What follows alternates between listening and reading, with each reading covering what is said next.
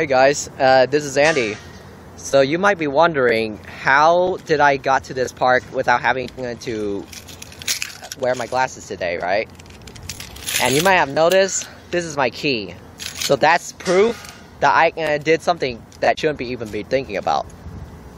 But today, I'm gonna show you how I do it. Through sun gazing. Look at the sun real quick. What do you see? You barely actually see the sun, right?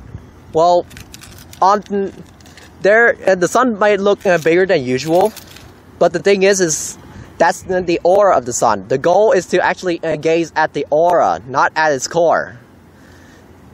So first, when you start doing sun gazing, you have to do like at least 10 seconds on your first day, and then the days afterwards, try to gaze at least 10 seconds increments, by 20 seconds, for example, on the second day. And then on the third day, you increase it by 10 seconds increments afterwards. And some days, like if you sun gaze like me, where you do twice a day, at least increase it by 15.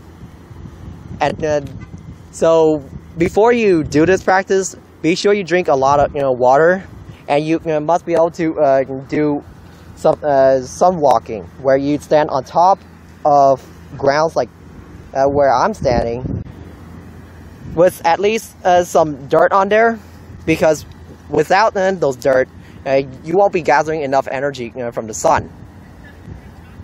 So that's my best advice to you. I'll check with you guys after I do sun gazing. This is Andy, coming back from the sun gazing practice about an hour ago. So, from what I've seen from a lot of my fans, and even some of my friends that talked about sun gazing, they asked me, what is the benefit of sun gazing? Well, for starters, is that on the first month, when I do sun gazing, I tend to have like what we call headaches a lot of times. It's because from the fact that I've been wearing glasses, and especially like my eyes were having a history of 8 diopters myopia, and I have like 3 diopters of astigmatism, where I just couldn't see very well. But the thing is that on the first month, I was having a little bit of headaches. I just want to throw up, and sometimes my eyes start hurting, and there are moments like when I first do it, I can just have some moments where I couldn't sleep very well. 3 months of sun gazing, but me, because I've been doing it for twice a day and increasing it by 15 seconds increments, it impacts my eye and my body a lot. There are days like I just slept a lot less, and I began to eat from 3 times a day. I just eat only 2 times. And then by around 4 months, that's when like I start noticing my vision start changing. Is that right now, like I'm wearing my 2 diopter glasses, but back then it wasn't as fun, because when I first drove inside my car without my glasses, it was almost a wreck.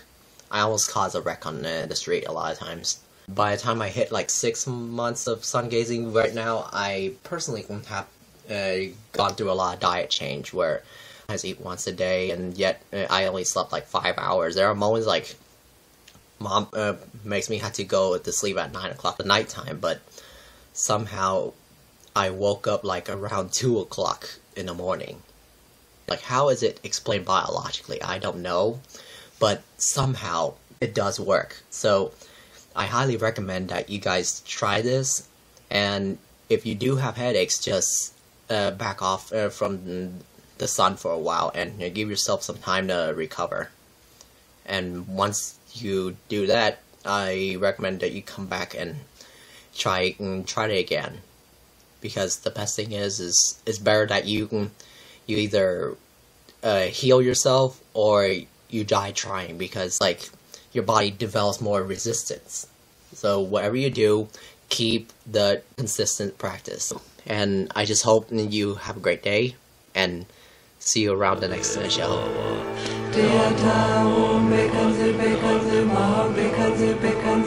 samurkate soa, theta.